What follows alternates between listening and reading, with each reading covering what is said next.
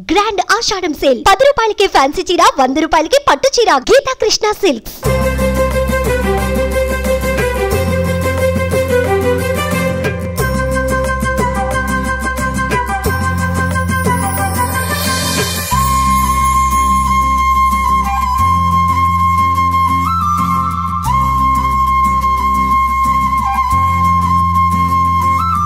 Hi hello నమస్తే, welcome to Suman TV.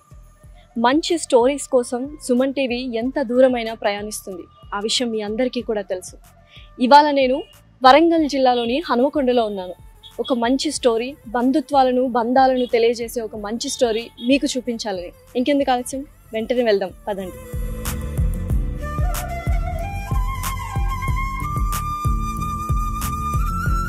ప్రతి ఒక్కరికి తన మొదటి హీరో నాన్న. అమ్మ నవమాసాలు మోస్తే నాన్న జీవితాంతం మన బరువు బాధ్యతల్ని మోస్తూ ఉంటారు. అటువంటి నాన్న మన భవిష్యత్తు కోసం నిత్యం కష్టపడుతూ ఉంటారు. అటువంటి ఒక తండ్రి కొడుకుల కథ నేను ఇవాళ మీకు చూపించబోతున్నాను. తండ్రి అనుకోకుండా దురదృష్టవశాత్తు మరణిస్తే కొడుకు పట్టుదలతో ఆయన మా కష్ట సుఖాల్లో తోడుండాలని చెప్పి ఒక వినూత్న ప్రయత్నం చేశాడు. ఆ ప్రయత్నం ఏమిటి, తన కొడుకు మాటల్లోనే, డాక్టర్ నవీన్ గారి మాటల్లోనే తెలుసుకుందాం రండి.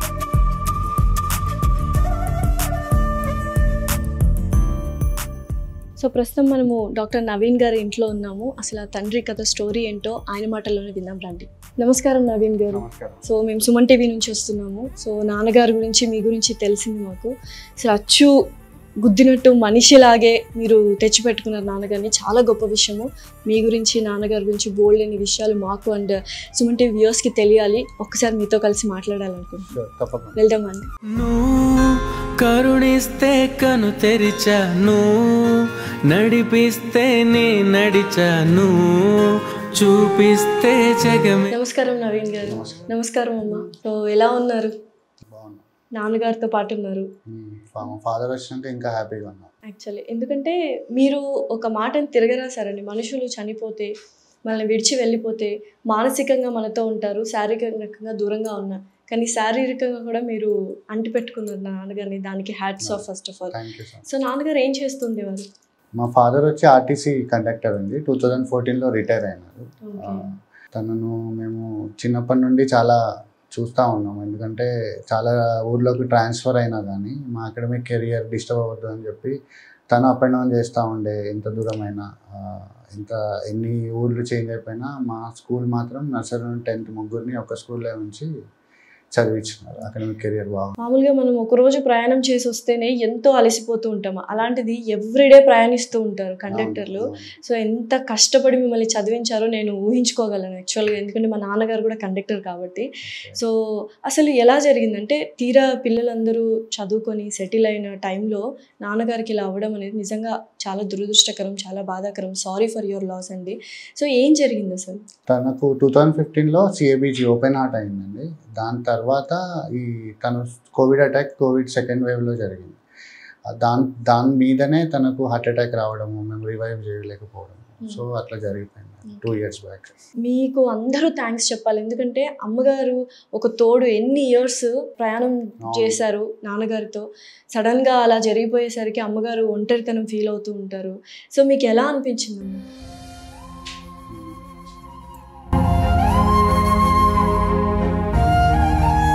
అమ్మ బాధపడాల్సిన అవసరం లేదు. చక్కగా నవీన్ గారు మీకు ఆ లోటు లేకుండా రామచంద్ర గారిని తీసుకొచ్చారు. సో ఇప్పుడు ఎలా ఉంది మీకు ఆయన చూస్తూ ఉంటే? కొంచెం మనసు కుదుట పడిందా? మీతోనే ఉన్నట్టు ఉందా? ఫస్ట్ చూడగానే ఏమనిపించింది? అమ్మగారు కొంచెం ఎమోషనల్, నాకు అర్థమవుతుంది. ఎందుకంటే మీరు అప్పుడప్పుడు చదువుల కన్నా బయటికి వెళ్తూ ఉంటారు, కానీ అమ్మగారు మాత్రం తన వెంటే ఉంటారు. సో మీ బంధం ఎలా ఉండేదమ్మా? మీరు చెప్పాలి. మీరు ఎందుకంటే వేయండి, చేయవేయండి చక్కగా, నేను చూడాలి ఆయన మీద చేయడం. మీరు చూడండి, మనతో ఉన్నట్టే ఉన్నారు, ఎక్కడికి వెళ్ళలేదు. ఆయన ఆత్మ కూడా మనతో పాటే ఉంటుంది. అది అందరికీ తెలిసిన విషయమే. అస్సలు బాధపడక్కర్లేదు, సంతోషించాల్సిన విషయం ఇది. సరే, అమ్మగారు కొంచెం ఎమోషనల్గా ఉన్నారు. మీరు చెప్పండి, వాళ్ళిద్దరు అనుబంధం ఎలా ఉండేది అమ్మగారిది నాన్నగారు? వాళ్ళు చాలా ఫ్రెండ్లీగా ఉంటారు. ఆర్గ్యుమెంట్స్ అయినా ఏదైనా మళ్ళీ వెంటనే ఒకరొకరు మాట్లాడుకోవడం, అది చేయడం నార్మల్గా జరుగుతూనే ఉండేది. కాకపోతే చాలా మా వరకు వచ్చే వరకు మాత్రం ఇద్దరు చాలా సపోర్టివ్ అండ్ ఆల్సో మాకు పెద్ద స్ట్రెంగ్స్ లాగా ఉండిపోయినారు మా ఫాదర్ అండ్ మదర్. మా ఫాదర్ లేనప్పుడు మా మదర్ ఎటన్నా బిజీగా ఉన్నప్పుడు మా ఫాదర్, అట్లా ఒకరు కోఆర్డినేట్ చేసుకొని మమ్మల్ని ఇక్కడ వరకు తీసుకొచ్చినారు. సో ఎందుకంటే కండక్టర్ జాబ్ అని కానీ మధ్యతరగతి కుటుంబం అందరికీ తెలిసిన విషయమే. సో అప్పుడప్పుడు ఒడిదుడుకులు వస్తుంటాయి, డబ్బులు ఫైనాన్షియల్గా అవన్నీ ఎలాగా మీకు తెలియకుండా చూసుకున్నారా అమ్మ నాన్న? అదే కదా ఇప్పుడు మాకు ఒక ఓరియంటేషన్ వచ్చిన తర్వాత, లేదంటే మాకు ఊహ తెలిసిన తర్వాత మేము ఇవన్నీ ఎట్లా పాసిబుల్ అయినాయని నేను ఆలోచనకు వస్తుండే. మాకు అసలు ఇవన్నీ ఏవి తెలియలేదు. శుభ్రంగా ఫుడ్ అయినా ఏదైనా మేము ఎట్లా వెళ్ళాలన్నా ఏవి మాకు ఇబ్బంది పడాల్సిన రోజులు ఏవి మాకు రాలేదు. ఎందుకంటే అంతే చూసుకో, ఏమైనా ప్రాబ్లమ్స్ వస్తే వాళ్ళ వరకే వాళ్ళు డిస్కస్ చేసుకుంటుంటే మాకు ఏది కావాలో అది ఇన్ టైమ్ తీసుకొచ్చేస్తాం. పైగా ఒకరిని పెంచడం చాలా కష్టం ఆ స్టేటస్. అప్పుడు ముగ్గురిని పెంచడం అనేది నిజంగా మీకు హ్యాట్స్ ఆఫ్ అమ్మ. నిజంగా అందరి తల్లులకు ఎస్పెషల్లీ పాదాభివందనం చేయాలి ఈసారి మాత్రం.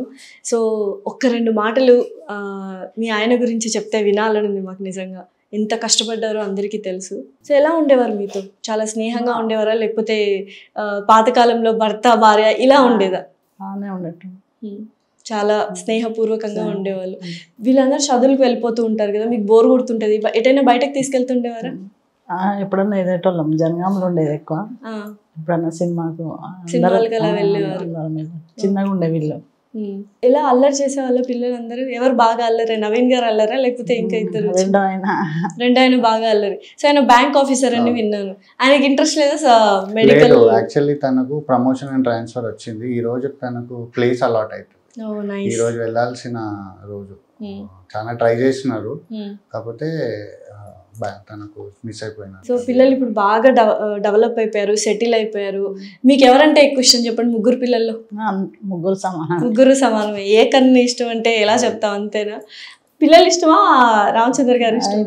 పిల్లలతో సమానమే. అబ్బా నిజంగానే.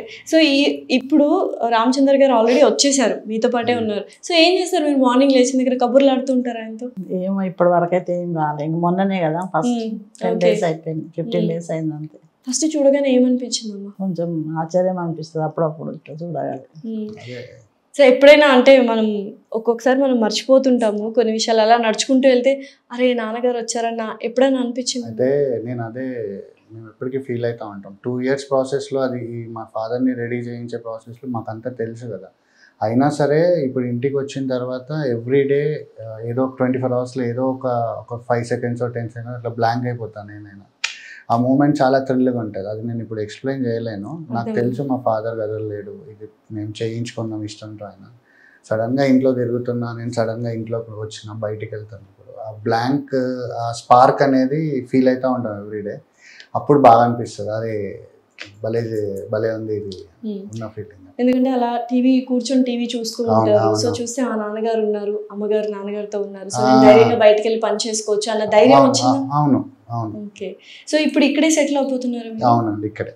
ఓకే. సో నాన్నగారు ఎప్పుడైనా మిమ్మల్ని కోప్పడిన సందర్భాలు కానీ, స్ట్రిక్ట్ గా ఉన్న సందర్భాలు కానీ ఉన్నాయా? అమ్మగారు ఎక్కువ కోపడతారా, నాన్నగారు ఎక్కువ? మా ఫాదర్ అసలు అవి చాలా తక్కువ. ఏదైనా నాకే భయపడేటప్పుడు. మీకే భయపడేటోళ్ళు పిల్లలు చిన్నప్పుడు? ఓకే. సో మీరే స్ట్రిక్ట్ అనమాట. ఉండకపోయేటోడు. ఎప్పుడు వచ్చిందంటే ఇక కొంచెం పండుగలాగా అనిపించేది వాళ్ళకి. నైట్ అవుట్స్, డ్యూటీస్, వీటితోనే ఇంకా వేరే ఊర్లోనే మొత్తం అయిపోయింది అనమాట. అయినా సరే మాకు మా ఫాదర్కి ఒకటే, మంచి ఫుడ్ ఇవ్వాలి, మంచి స్టడీ ఇవ్వాలి. ఈ తిట్టడం కొట్టడం ఏదైనా ఏమీ లేదు. ఏదైనా ఉంటే మా మదరే. మీరు పుట్టినప్పటి నుంచి ఆయనకు ఒకటే థాట్, పిల్లల్ని చదివించుకోవాలి, మంచి పొజిషన్ కి తీసుకెళ్ళాలి. స్కూల్స్ మారితే మళ్ళీ ఫ్రెండ్స్ అయ్యే టైం పడుతుంది అని ఆయన ఒక్కడే పోయి వచ్చేటోడు. అక్కడ నుండి జనగాం నుండి పరకాల డిపో కొన్ని రోజులు చేసింటూ మళ్ళీ తర్వాత నర్సంపేట. ఫుడ్కి ఎంత కష్టం అవుతుందని ఎప్పుడైనా మీతో బాధపడేవారా? బయట అనేటోడు, వచ్చే కోపం చేసేది నన్ను. కోపడేవాడా? చిరాకు అంటే మీ దగ్గరే కదా, మిమ్మల్ని ఎక్కువ ప్రేమిస్తారు కాబట్టి బయట బాగుండదు అని అనేటోడు. సో ఇంటికి వచ్చినప్పుడు మంచిగా వండి పెట్టి అన్ని చేశారు. అందుకే నాకు అర్థమవుతుంది, అమ్మగారు చాలా ప్రేమగా చూసుకున్నారు ఆయన్ని. ఆయన కూడా అంతే కష్టపడి మీ అందరినీ చదివించారు. సో ఓవరాల్గా అంటే ఈ ఐడియా కానీ ఇలా ఎంత టైం పట్టింది? ఈ ప్రాసెస్ అంతా 2 years పట్టిందండి. 2 years. ఆయన ఎక్స్పైర్ అయిన 10th డేనే మా ఈ థాట్ ప్రాసెస్ స్టార్ట్ చేసినాము. ఈ అవుట్పుట్ మా ఫాదర్ మొత్తం రెడీ అవ్వడానికి ఆల్మోస్ట్ 2 years టైం పట్టింది. ఖర్చు ఎంత అంటే అసలు వెల కట్టలేనిది ఇది నాకు తెలుసు. బట్ ఎవరైనా మీలాంటి కొడుకులు ఇంకా వాళ్ళ తండ్రులను ఇలా చూసుకోవాలి, తల్లులను ఇలా చూసుకోవాలి అంటే ఇది ఒక గొప్ప అవకాశం అని చెప్పుకోవచ్చు. సో ఎంత ఖర్చు అయింది? ఎంతలో నార్మల్గా ఒక అందాజు? లాక్స్లోనే అయింది. టైం పీరియడ్ కూడా ఇప్పుడు ఆల్మోస్ట్ ఏదైనా 1.5 to 2 years టైం పీరియడ్ తీసుకుంటున్నారు ఇక్కడ. మంచి అవుట్పుట్ రావాలి అని అంటే మన ఫాదర్ మనకు యాస్టీస్ నిజంగా లైవ్ వచ్చినట్టే రావాలి అనుకున్న వాళ్ళకు పేషెన్స్ మాత్రం చాలా ఉండాలి. అండ్ ముగ్గురికి పెళ్ళిళ్ళు అవ్వలేదు కదమ్మా. సో పెళ్ళికి అమ్మా నాన్న ఉండాలి అనేది అందరు ప్రతి ఒక్కరి కళ, అందరికీ తెలిసిన విషయమే. సో మీరైతే దాన్ని అసాధ్యాన్ని సాధ్యం చేసేసారు. సో పెళ్ళిళ్ళు ఆ టైంలో మెయిన్ మోటో అదే అని నేను అనుకుంటున్నా, నాన్నగారు ఇలా తీసుకురావడానికి కారణం. సో మెయిన్ రీజన్ ఏంటి? మెయిన్ రీజన్ వచ్చి డెఫినెట్లీ మేము మిస్ అవుతున్నాము. ఆ లోటు అయితే తీరిపోయింది. సెకండ్ థింగ్, మా ఫాదర్ నాకు పర్సనల్గా చాలా ఇన్స్పైర్. కొంతమంది సక్సెస్ అయితే మనకు ఇన్స్పైర్ అవుతాము, కొంతమంది ఏదో గోల్ రీచ్ అయితే ఇన్స్పైర్ అవుతాం. కానీ మా father life style is inspiring for me. ఎందుకంటే ఎక్కువ ఆశపడకుండా చాలా అంటే ఉన్నంతలో హ్యాపీగా ఉండాలి అనే మోటివ్తో ముందుకెళ్ళేవాడు. సో అది నాకు చాలా ఇన్స్పైరింగ్ అనిపిస్తుంది. అది కూడా ఒకటి. ఇప్పుడు తను అంటే ఇంకా మాకు ఎప్పటికీ ఇన్స్పైరింగ్ పర్సన్. మా పక్కన ఉంటే మేము ఇంకా ఎక్కువ కష్టపడి ఎక్కువ అచీవ్ చేయగలుగుతాము. అదొకటి మాత్రం నాకు చాలా ఉంది. సో నాన్నగారి బాధ్యత నవీన్ గారు తీసుకున్నారా? ఇంకా తమ్ముడు పెళ్ళి, ఆయన పెళ్ళి, మీరైతే ఆయన పెళ్ళి మీరు చేయాలి బాధ్యతగా. సో తమ్ముడు పెళ్ళి కావచ్చు, చెల్లి పెళ్ళి కావచ్చు, మాట్లాడారా ఎప్పుడైనా బాధ్యతగా? నవీన్ గారు ఏం మాట్లాడారు మీతోటి నాన్నగారిని చూడగానే? వచ్చిండిగా ఇంకేది మనతో ఉంటుండు అని చెప్పి హ్యాపీ. ఆవిడ మొత్తం ఇట్లా హ్యాపీ టీయర్స్, ఒక పక్క బాధ, అన్ని మిక్స్డ్ ఎమోషన్స్ కనిపిస్తున్నాయి అమ్మగారి దగ్గర. సో నెక్స్ట్ ఇంకా బాధ్యతలన్నీ మీరు తీసుకోవాల్సిందే కదా? అవునవును, షూర్. సో చెల్లి చూడగానే, అంటే ఆడవాళ్ళం మేము చాలా ఎమోషనల్గా ఉంటాం యూజువల్గా. అబ్బాయిలు ఎలాగైనా ఎమోషనల్ అయినా కూడా కొంచెం అది బయట కనిపించకుండా హుందాతనం చూపిస్తూ ఉంటారు అబ్బాయిలు. చెల్లి ఎలా రియాక్ట్ అయ్యారు? అదే అంటున్నా, ఒకటి ఏదో రూపంలో తిరిగి వచ్చేసిండన్న హ్యాపీ మూమెంట్ తను హ్యాపీగానే ఫీల్ అయింది. డెఫినెట్లీ సెన్సిటివ్ ఫ్యాక్టర్ ఉంటుంది కదా ఎమోషనల్, ఎవరికైనా ఫీమేల్స్కైనా మేల్స్కైనా. కొంతమంది ఓపెన్ అవుతారు, కొంతమంది లోపల దాచుకుంటారు. తను ఇప్పుడు ఫస్ట్లో కొంచెము హ్యాపీ టీయర్స్ అంటారు కదా, అది ఉండింది. ఇప్పుడు నార్మలైజ్ అయిపోయింది. సో అమ్మగారి బర్త్డే ఇప్పుడు అనుకుంటా కదా ఆ వీడియో, కేక్ కటింగ్? లేదు యాక్చువల్లీ మా ఫాదర్ని మేము ఏం చేసినాము, బ్యాక్కి తీసుకొచ్చినప్పుడు ఏదో ఊరికే తీసుకురావద్దు, తనకు June 1 తన బర్త్డే, నార్మల్ బర్త్డే ఫంక్షన్ చేస్తున్నట్టే మా బంధువుల్ని, ఫ్రెండ్స్ని అండ్ ఆల్సో నా కొలీగ్స్ని వీళ్ళందరినీ ఇన్వైట్ చేసిన తర్వాత ఆ రోజు సడన్గా మా ఫాదర్ని లోపలికి తీసుకొని వచ్చినాను. అప్పుడు నేను ఇంట్రడ్యూస్ చేసినాను, ఇది మా ఫాదర్, ఇట్లా మా ప్లానింగ్ ఉండే, ఇట్లా రెడీ చేసినాము అని చెప్పి. సో ఈ ప్లాన్ మీది ఒక్కరిదేనా? చెల్లికి తమ్ముడికి తెలుసా? తెలుసు. యాక్చువల్లీ మేము స్టార్టింగ్లో, ఇప్పుడు మీరు లోయర్ మిడిల్ క్లాస్లో ఈ ప్రీ బర్త్డే షూట్స్ ఈ కల్చర్ లేదు, ఫస్ట్ మాకు తెలీదు, అంత స్థోమత కూడా లేదు. సో తీసుకొచ్చిన తర్వాత నేను కొత్తగా ఎట్లా చేయాలి, మేము ఇప్పుడు ఏదైనా మేము సంతోషంగా ఒక మెమరీ లాగా ఉంచుకోవడానికి. సో మాకు ఒక థాట్ వచ్చింది, ప్రీ బర్త్డే షూట్ చేయాలని. నార్మల్గా స్టూడియోకి తీసుకెళ్ళి తనను నార్మల్గా బర్త్డే బాయ్ని ఎట్లా చేస్తారో ప్రీ బర్త్డే షూట్ చేసినాము. అది ఆ వీడియో అండ్ ఆల్సో మా ఫాదర్ని ఆ బర్త్డేలో ప్రజెంట్ చేసినాము. ఓకే. సో అప్పుడు బంధువులు, అమ్మగారు ఎలా రియాక్ట్ అయ్యారో తెలుసు, చెప్పారు. చెల్లి బంధువులు ఎలా రియాక్ట్? బంధువులు వాళ్ళకు ఒక 10 minutes 15 minutes వరకు అంత బ్లాంక్ అయిపోయినారు ఫంక్షన్ హాల్లో. కొంతమందికి ఎందుకు అనే క్వశ్చన్స్ కూడా వచ్చుంటాయి మీ దాకా. అంటే దీని గురించి నేను చెప్పాలి. యాక్చువల్లీ ఈ ఒక 15-20 minutes తర్వాత అందరూ కొంచెం తేరుకున్నారు. కొంతమంది ఒక 10 minutes వరకు అయితే కామ్ ఉన్నారు ఫంక్షన్ హాల్లో అండ్ హాల్లో. తర్వాత అందరూ దే ఫెల్ట్ వెరీ హ్యాపీ. అంటే సడన్గా ఇంత మంచి అవుట్పుట్ చూసే వరకు చాలా హ్యాపీగా ఫీల్ అయినారు. ఇప్పుడు ఆ క్వశ్చన్స్ ఫస్ట్ మీరు అడినవి అవసరమా, డబ్బు ఖర్చు చేయడం అవసరమా అన్నది, అందుకని బంధువుల గురించి నేను ఫస్ట్, అంటే ఆ క్వశ్చన్ ఇమీడియట్ గా వచ్చేస్తుంది. అంటే వాళ్ళకన్నా ముందు ఎవరికైనా, బంధువులనే కాదు ఎవరైనా కాదు, ఫస్ట్ నాకే వచ్చింది పర్పస్ ఏంటి అనేది. నేను 1కి 10 సార్లు క్రాస్ చెక్ చేసుకున్నాను. పర్పస్ ఏంటి, ఏది చేసినా పర్ఫెక్ట్ పర్పస్ ఉంటేనే ముందుకెళ్దాము. తెచ్చుకొని ఇప్పుడు మా మదర్ ఎమోషనల్ అయ్యి నేను ఎమోషనల్ అయ్యి తెచ్చుకున్న తర్వాత అప్పుడు మళ్ళీ మానసికంగా దెబ్బతిన్నాము, సైకలాజికల్ ఎఫెక్ట్ అవ్వడము, ఇవన్నీ అవాయిడ్ చేయాలి. ఇవన్నీ దాటి మేము ఓన్లీ ఫాదర్ వచ్చినందుకు హ్యాపీగా ఫీల్ అవ్వాలి అంటే ఏం చేయాలో ఈ 2 years ఆ గ్రౌండ్ వర్క్ చేయడానికి మాకు పట్టింది. ఆ చిన్న చిన్న కరెక్షన్స్, చిన్న చిన్న మైండ్ సెట్ కరెక్షన్స్ ఉంటాయి కదా, అవి ఆ ఎమోషనల్ కంటెంట్ అవన్నీ మేము స్టెబిలైజ్ చేసుకొని మా ఫాదర్ వచ్చిన తర్వాత నార్మల్గా ఫాదర్ ఇంట్లో ఉండి ఒక వీల్ చైర్లో పేషెంట్ కూర్చొని ఉంటే ఎట్లా ఉంటారో అట్లనే ట్రీట్ చేయాలి అని అంటే ఆ గ్రౌండ్ వర్క్ అంతా నేను ఫస్ట్ యాజ్ అ డాక్టర్ నాకు కొంచెం ఐడియా ఉంది. అది నేను డైజెస్ట్ చేసుకున్న తర్వాత మా మదర్ని, బ్రదర్ని, సిస్టర్ని వాళ్ళని కూడా ఇదే లైన్లో కోఆర్డినేట్ చేసుకుంటూ వచ్చినాం. డిసడ్వాంటేజ్ని చక్కగా అడ్వాంటేజ్ లాగా మార్చేసుకున్నాం. సో కరెక్షన్స్కి వెళ్ళినప్పుడల్లా అమ్మగారిని, చెల్లిని, తమ్ముడిని కూడా పంపించి అప్పుడు వాళ్ళకి ఏంటంటే ఒక కుతూహలం అనమాట, నాన్నగారు ఇలా ఉండాలి, ఇక్కడ చేంజ్ చేయాలి. సో దాని మీద ఫోకస్ వెళ్ళిపోతుంటుంది. సో నాన్నగారు ఎప్పుడు వస్తారన్న ఎగ్జైట్మెంట్ ఉంటుంది కాబట్టి అది మొత్తం మీరు డిమాలిష్ చేస్తారు ఆ నెగటివ్ కానీ డిసడ్వాంటేజ్ థాట్ కానీ యాక్చువల్గా. సో అమ్మగారికి ఆ విషయం ఇందాక నేను అదే అమ్మగారికి ఆ విషయం చెప్పినప్పుడు ఇలా నేను తీసుకురావాలనుకుంటున్నాను నాన్నగారిని, అప్పుడు అమ్మగారు ఏమన్నారు గుర్తుందా? ఏమీ లేదు, ఓకే అని. ఎందుకంటే ఇట్స్ వెరీ ఎర్లీ టైం కదా అది, ఆఫ్టర్ చనిపోయిన 10th డేకే కాబట్టి డెఫినెట్లీ ఎవరికైనా వస్తే బాగుంటుంది అని ఉంటుంది. నేను అదే టైంలో ఓపెన్ అయినా కాబట్టి వాళ్ళకు ఓకే అని అన్నారు. యాక్చువల్లీ ఎవరికి ఐడియా లేదు అసలు ఎట్లా అవుతుంది ఏంటి, ఇది పాసిబుల్ అవుతుందా అంటే. ఇప్పుడు మనకు ఒక రీచ్ లేదు, అప్పుడు ఏ రీచ్ లేదు, ఓన్లీ అనుకోవడం వరకే. చేసేద్దామంటే ఇప్పుడు ఆ స్ట్రగుల్స్ కూడా మాకు గుర్తుకు రావట్లేదు. 2 years పీరియడ్లో ఫినాన్షియల్గా కరెక్షన్ ఎట్లా ఉంటుంది, ట్రావెల్ చేయడము. మా మదర్ కూడా చాలాసార్లు, మా సిస్టర్ మదర్ బెంగళూరు ఇద్దరే వెళ్ళి వచ్చిన రోజులు కూడా. అవునా? మీరు మీ అమ్మాయి పేరేంటండి? కళ్యాణ్. మీరు కళ్యాణి గారు వెళ్ళి చూసి కరెక్షన్స్ చెప్పారా?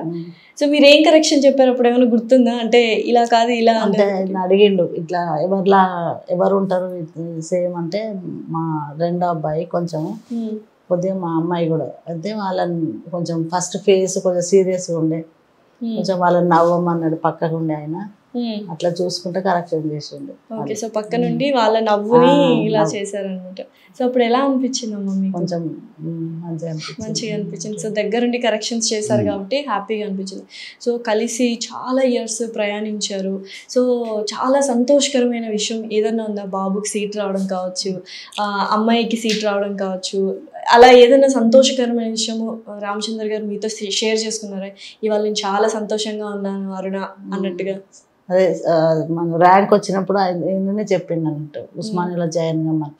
అది టెన్షన్ పడ్డాడు, ఎక్కడ జాయిన్ కావాలి, ఇక్కడ వరంగల్నా అక్కడ అన్నప్పుడు అక్కడే బాగుంటుంది, ఇక్కడ కన్నా అక్కడ కేసులు ఎక్కువ ఉంటాయి, నాలెడ్జ్ ఎక్కువ ఉంటుంది, అక్కడికి వెళ్ళామంటే 2 సార్లు ఆయననే చెప్పిండు అక్కడ సీట్ తీసుకోమని ఉస్మానియా. ఓకే, సో ఇంకా అక్కడే తీసేసుకున్నారు మీరు, హ్యాపీ. సో ఆ సీట్ రావడం నాన్నగారు చివరి ఆయన సంతోషకరమైన విషయమా? అంటే ఎండి కూడా అక్కడే, డిఎం అక్కడే ఉస్మానియాలోనే. సో 2 చెరిష్ మూమెంట్స్, అంటే హ్యాపీ మూమెంట్స్.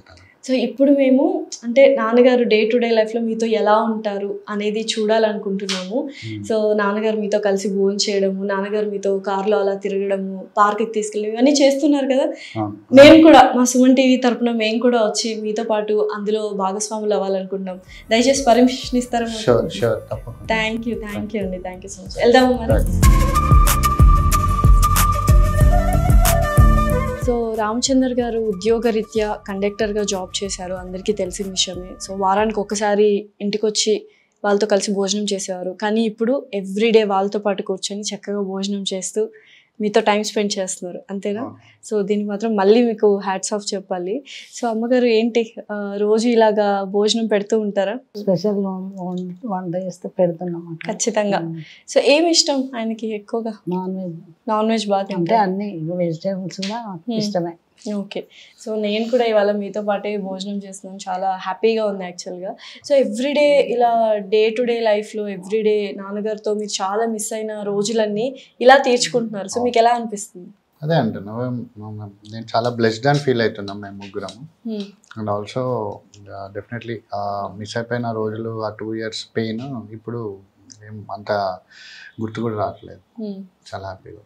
మీరు బాగా వండింది రామచంద్ర గారికి ఏది ఇష్టం? అన్నీ ఇష్టమే, ఏదైనా బాగానే ఉందండి. ఎక్కువ బయట హోటల్స్లో కదా ఉండేది, ఇంటికి వచ్చినప్పుడు కొంచెం నచ్చకపోయేది అటు అది అవి అలవాటు అయిపోయి ఇవి ఏ బాగాలేదు అనేది. జాబ్ కెరీర్ అంతా బయట ఎక్కువ తినేవాళ్ళు కదా, ఇంటికి వచ్చినప్పుడు హోమ్లీ ఫుడ్ ఏదైనా ఎంజాయ్ చేస్తుంది, మెయిన్లీ నాన్ వెజ్. సో ఎక్కువగా ఇది చెయ్యి అని చెప్తూ ఉంటారు కదా, ఏది ఎక్కువ ఇవే ఇంట్లో ఉంటే ఆఫ్ అయితే ఇంట్లోనే డ్యూటీ లేనప్పుడు. ఓకే, చికెన్ అన్నా లేకపోతే మటన్ అన్నా లేకపోతే బిర్యానీ చేయమనేది. సో పిల్లలు కూడా హాస్టల్లో ఉండుంటారు, అప్పుడప్పుడు వస్తుంటారు, అప్పుడు కూడా ఇంట్లో ఫుడ్ ఇలా ఫుల్గా. ఓకే, సో బాగా ఎంజాయ్ చేస్తూ ఉన్నారు నాన్నగారితో. సో భోజనం కూడా చేద్దాం అలాగే. సో ఇంకా ఏదైనా ఒక మంచి భోజనం టైంలో ఏదైనా కలిసి భోజనం చేసేవారా మీరందరూ కలిసి? కలిసి భోజనం చేసేవాళ్ళం మేము ఎప్పుడు, ఇంట్లో ఉంటే కలిసి చేసేవాళ్ళం ఖచ్చితంగా.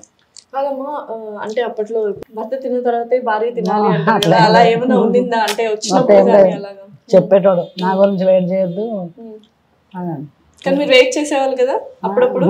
అప్పుడప్పుడు ఇంట్లో ఉన్నప్పుడు వెయిట్ చేస్తూ ఉండేవాళ్ళు అనమాట.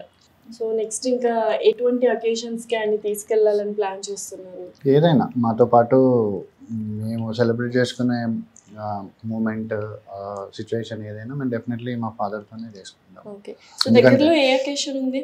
మా మ్యారేజెస్ ఉన్నాయి, అండ్ ఆల్సో మా సిస్టర్ కాన్వకేషన్ ఉంది, మా హాస్పిటల్ ఓపెనింగ్, ఇప్పుడు పండుగలు ఉన్నాయి అన్ని, అంటే ఫుల్ పండగలు. సో ఇంకా చక్కగా అన్ని వెరైటీస్ అన్ని వండి అందరు కూర్చొని కలిసి భోజనం చేస్తారు అనమాట, అంతేనా? సో మెయిన్ గా ఆంటీకి ఒక కంపెనీ మళ్ళీ మీరు మీ నాన్నగారిని తీసుకొని రావడం అనేది చాలా గొప్ప విషయం అది. సో ఇంకా నెక్స్ట్ ఇంకా ఎక్కడెక్కడికి తీసుకెళ్తారు? ఇంట్లో అయితే భోజనం వరకు కలిసి భోజనం చేస్తున్నారు, నెక్స్ట్ ఇంకా ఎక్కడెక్కడికి తీసుకెళ్తారు? సో అన్ని ప్లేసెస్కి మేము కూడా రావాలని ఫిక్స్ అయిపోయాము. బయటికి ఎటైనా మాతో వెళ్ళినప్పుడు ఫంక్షన్స్కి అయినా ఏదైనా మేము తీసుకెళ్దాము అని మేము ప్లాన్ చేసుకున్నాము.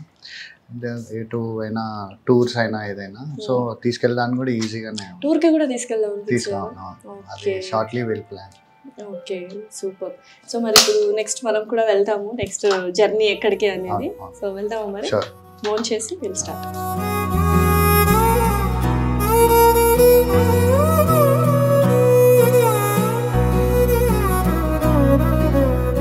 ఇందాకే భోజనం చేసాము, తర్వాత ఇప్పుడు డే టు డే లైఫ్లో కార్లో అలా షికార్కి తీసుకెళ్తున్నాం. చూస్తున్నారు అంకుల్కి చక్కగా క్యాబ్ పెట్టి ఆంటీతో పాటు. సో పార్క్కి వెళ్ళిపోదామా ఆంటీ? సో రెడీగా ఉన్నారా? రెడీగా. సో రోజు తీసుకెళ్తూ ఉంటారా ఇలాగా? అట్లేం లేదు, తీసుకెళ్ళాలి అనుకుంటున్నాం ఇప్పటి నుండి, మొన్ననే కదా వచ్చింది. సో ఇప్పుడు మాతో పాటు ఫస్ట్ టైం ఇదే ఇవాళ బయటకు రావడం. ఓకే, సో చూద్దాం పార్క్కి వెళ్ళి, సో ప్రశాంతంగా అలాగా మీ ఆయనతో ఉండి సరదాగా మరి ఇంటికి వెళ్ళిపోదాం. ఓకేనా?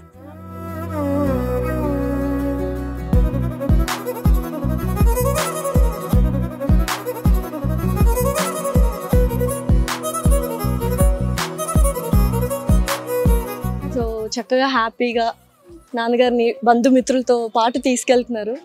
సో చాలా హ్యాపీగా అనిపిస్తుంది. సో రామచంద్ర గారి ఫ్యామిలీ మెంబర్స్ అలాగే ఫ్రెండ్స్ మనతో పాటు ఉన్నారు, వారి మాటల్లో తెలుసుకుందాం. అసలు ఇటువంటి ప్రయత్నం చేశారు నవీన్ గారు, మీ కళ్ళ ముందుకు మళ్ళీ మీ అన్నయ్య అని చెప్పొచ్చు కదా, పెద్దన్నయ్య తీసుకొచ్చారు. ఎలా అనిపిస్తుంది మీకు? 100% మాకు తిరిగి చూసినట్టు అనిపిస్తుంది మాకు. మేము అంటే మేము చూడాలనుకున్న వ్యక్తిని మళ్ళీ తీసుకొని చూడడం, మేము కూడా మాకు ఇది 2 years ప్రాసెస్ జరుగుతుంది. 2 years ప్రాసెస్ జరుగుతుంది కూడా ఒక్కసారి కూడా మాకు చెప్పలేదు. ఎందుకంటే ఒకటేసారి సడన్ సర్ప్రైజ్ ఇద్దామని చెప్పేసి ఒకటేసారి మాకు ఏదైతే ఆ రోజు ఫంక్షన్ చేస్తున్నాం, ఆ రోజు ఒకటే సర్ప్రైజ్ చేశారు. మేము షాక్లో పోయినాం. అరే వాట్ మాకు ఒక చెప్పాలంటే బాబాయ్ మీకు సర్ప్రైజ్ ఇవ్వాలని చెప్పేసినాము, అందువల్ల చెప్పలేదు మీకు మేము అని చెప్పేసి సర్ప్రైజ్ చేసిండు. అప్పుడు కొంచెం నాకు చాలా బాధ అనిపించి ఏడుపు కూడా వచ్చింది. ఎందుకంటే మళ్ళీ చూసేవారికి ఒకటేసారి సడన్ గా చూసేవారికి, అంటే న్యాచురల్ కదా ఇది, మామూలుగా వేరే ఇట్లా బొమ్మలకి చూస్తే రాకపోవచ్చు, న్యాచురల్ చూసేవారికి చాలా ఆనందం. సో ఒక కండక్టర్ గా పిల్లల్ని ముగ్గురిని ఉన్నత చదువులు, మామూలుగా బీటెక్ లేకపోతే ఇంజనీరింగ్ ఇవన్నీ ఈజీగా వచ్చేసాయి, కానీ ఎంబీబీఎస్ చదివించడం అనేది ఆషామాషి విషయం కాదు. ఇద్దరిని ఎంబీబీఎస్ చదివించారు, ఒకరిని బ్యాంక్ ఆఫీసర్ని చేశారు. సో ఎలా ఉండేవారు మీతో అనుబంధం, ఎలా ఉండేది? ఎంత కష్టజీవో తెలుస్తుంది. సో మీ అన్నయ్య గురించి మీరు ఏం మాట్లాడాలనుకుంటున్నారు? మా అన్నయ్య అయితే మాత్రం 100% కష్టజీవి. ఏ రోజు కూడా తన 33 years సర్వీస్లో ఒక్కరోజు కూడా డ్యూటీకి ఆబ్సెంట్ కాలేదు. అంటే నాకు చేతన అయితే లేదు, ఎందుకంటే ఇంటికాడ ఉంటే మళ్ళీ జీతం రాదను అదే అట్లా అదే ఆలోచన, పిల్లలకు చదువు నేర్పించాలి అని. ఒక్కరోజు కూడా అంటే నేను కళ్ళారా చూసి ఒక్కరోజు కూడా లీవ్ పెట్టిన దాఖలేదు. ఎప్పుడైనా ఏదైనా ఎమర్జెన్సీ తప్ప కానీ నేను డ్యూటీకి పోక అలాంటిది లేదు. చాలా కష్టపడ్డాడు. చాలా అంటే ఎంత కష్టపడ్డాడో నాకు ఎక్కువ మా ఇద్దరికి కొంచెం ఎక్కువ అనుబంధం ఉండే. ఇద్దరం కలిసి జనగామ చేసినాం. చాలా కష్టపడి చదివించాడు. ఆ కష్టాన్ని కూడా తన పిల్లలు అద్భుతంగా నిలబెట్టుకున్నారు. అది గ్రేట్ అండి. నాకు చాలా అప్రిషియేట్ జరుగుతుంది. దాన్ని మళ్ళీ ఇట్లా ఈ రూపం చేసి నిలబెట్టుకుని ఇంకా ఆనందంగా అనిపిస్తుంది. నాకు ఫర్ ఎవర్ ఇది మాకు మెమొరీగా ఉండిపోతుంది. అని మీరు అందరికంటే చిన్న, సో మీకు అందరూ ఎక్కువగా ప్రేమ చూపిస్తుంటారు, ప్యాంపర్ చేస్తుంటారు. అలాంటిది పెద్దనే ఒక్కసారిగా మరణించినప్పుడు మీరు ఎలా జీర్ణించుకున్నారు దాన్ని? వాస్తవంగా చెప్పాలంటే మాకు పెద్దనే చాలా ఏజ్ చేర్పించాలి, కానీ నాతో చాలా ఫ్రెండ్లీగా ఉండేవాడు. చాలా ఫ్రెండ్లీగా అంటే మామూలు పెద్దనే టైప్ కాదు, ఫ్రెండ్లీగా ఉండేవాళ్ళం. చాలా ఇద్దరం కలిసి బండి మీద ఏదైనా ఫంక్షన్లకు వెళ్ళినా కానీ బండి మీద పోయేవాళ్ళం. ఇద్దరం కలిసి ఫంక్షన్ అటెండ్ అయ్యేవాళ్ళం, ఇద్దరం కలిసి వచ్చేవాళ్ళం. ఏదైనా ఉన్నా కానీ షేర్ చేసుకునేవాళ్ళం. ఆ అన్నయ్య కూడా షేర్ చేసుకుంటాడు. జోకులు కామెడీ అనేది లేదు, చిన్నది కామెడీగా ఉండాలి, ఫ్రెండ్లీగా ఉండేవాడు. అనేది షేర్ చేసుకున్నా కానీ వీళ్ళ పిల్లల గురించి చెప్పినా కానీ ప్రౌడ్గా ఫీల్ అయ్యేది. మీకు కూడా చెప్పుకునేది చాలా ప్రౌడ్గా ఫీల్ అయ్యేది. బిడ్డ డాక్టర్, ఇద్దరు డాక్టర్స్, బ్యాంక్ అంతా సెటిల్ అయిపోయి కానీ సడన్ డిస్మిస్ కావడం అనేది కొద్దిగా బాధాకరమైన విషయం. కానీ తను ఇంకా ఎంజాయ్ చేయాల్సిన టైంలో ఇప్పుడు మంచి స్టేబుల్ పొజిషన్కి అందరూ వచ్చేసరి ఇక్కడ అందరిగా హన్మకొండకే వచ్చేది. అప్పుడు హైదరాబాద్లో ఉండేటోడు, ఇద్దరు హైదరాబాద్లో ఇక్కడ ఉంటారు, అందరు ఇక్కడికి వచ్చేసరి ఈ టైంలో చేయాల్సిన టైంలో సడన్ డిస్మిస్ అవ్వడం అనేది కొద్దిగా బాధాకరమైన విషయం. బట్ నవీన్ గారు ఏంటంటే చక్కగా మనం అందరం మిస్ అవుతున్న టైంలో ఆయన ఇలా మన ముందు తీసుకురావడం అనేది నిజంగా ఆయన గొప్పతనం అనే చెప్పొచ్చు.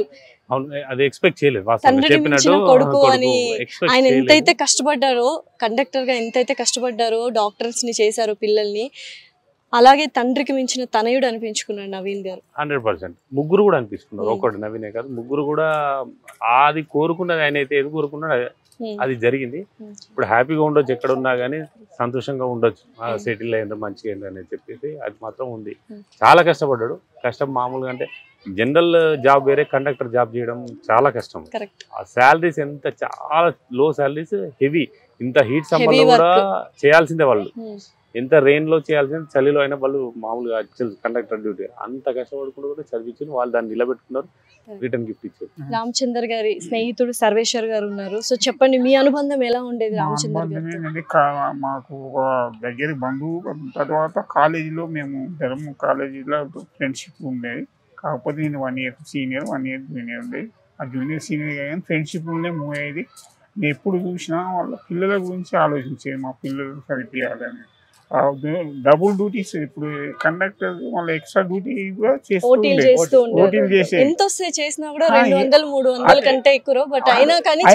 అది చేసేవాళ్ళు. చేసి నా పిల్లలు మంచి బాగుపడాలి, బాగా చదవాలని బాగా ఎప్పుడు చెప్తుండే. అది ఇప్పుడు కరెక్ట్ గా ఇప్పుడు ఆయన సుఖపడే టైంలోనే అది ఒక్కటి మా అందరినీ బాధాకరం. కాకపోతే ఎప్పుడైనా వాళ్ళ పిల్లలు అనేది ఒక్కటే ఆలోచన ఉండేది. అందుకు వాళ్ళ పిల్లలను చేసింది కానీ టైంకు సుఖపడలేకపోయింది, బాధ. సో రామచంద్ర గారి మరొక మిత్రుడు వచ్చారు, మీ పేరండి? నా పేరు బెజ్గం రమేష్ అండి. రమేష్ గారు, సో మీరు చెప్పండి అనుబంధం ఎలా ఉండేది రామచంద్ర గారితో? ఎంత ఫన్నీగా, ఎంత సాన్నిహిత్యంగా, ఎంత ఫ్రెండ్లీగా ఉండేవారు? వయసులో పెద్దవారైనా చిన్న వాళ్ళని చాలా అభిమానించేది. మాకు 1992-93 నుంచి పరిచయం. జనగామలో కూడా ఆర్టీసీ కండక్టర్ చేసి, మళ్ళీ వరంగల్లో కూడా వాళ్ళ ఇంటికాడ కూడా మేము ఎక్కడ పోయినా కానీ పలకరించే ఆప్యాయతంగా, అనురాగంగా, చిన్న పెద్ద పిలిచి భుజం మీద చేసుకొని సన్నిహితంగా ఉండేది. సో ఆయన చనిపోయినప్పుడు మీరు చాలా బాధపడి ఉంటారు, అనుకోకుండా జరిగిన విషయం. సో మళ్ళీ ఇప్పుడు ఆయన ఇలా మీ ముందుకు వచ్చినప్పుడు మీరు ఏమనుకున్నారు అసలు? పతియే ప్రత్యక్ష దేవం అంటే మేము చూడంగానే మా కళ్ళ ముంగట ఎట్లా ప్రత్యక్ష, ఇన్ని సంవత్సరాల తర్వాత మాకు ఆప్యాయత చాలా ప్రేమానురాగాలు చాలా బాగా. సో ఆయన చనిపోయిన బాధ లోపల ఉన్నా కూడా ఆయన చూసి, ఇలా ఆయన ప్రతిమ చూసి ఆయన ఆనందం ఆయన నవ్వులోనే తెలుస్తుంది. థ్యాంక్ యూ అండి, thank you so much. So ఇదండి మన రామచందర్ గారి కథ. సో ఆల్మోస్ట్ బంధువులు, స్నేహితులు ప్రతి ఒక్కరూ రామచంద్ర గారు ఎంత కష్టపడేవారు అందరూ చెప్పారు. అతను లేని లోటు తెలుస్తుంది, కానీ రామచంద్ర గారు కూడా ఎవరికీ లోటు చేయకుండా పిల్లలందరినీ సెటిల్ చేశారు. ఈ కాలంలో తల్లిదండ్రుల్ని వదిలేసి ఓల్డ్ ఏజ్ హోమ్లో వదిలేసిన వీడియోస్ చాలామంది చూస్తున్నాము. తండ్రి చనిపోయినా కూడా మనతోనే ఉండాలి, కష్ట సుఖాలు మన తోడుగా ఉండాలి అని చెప్పి తన నక్కును చేర్చుకున్నారు. సో దానికి హ్యాట్స్ ఆఫ్. సో అందరూ చూసి ఈ వీడియోని ఇన్స్పైర్ అవ్వాలి, తల్లిదండ్రుల్ని పూజించాలి అని మనస్ఫూర్తిగా సుమన్ టీవీ ద్వారా కోరుకుంటున్నాం. Thank you so much.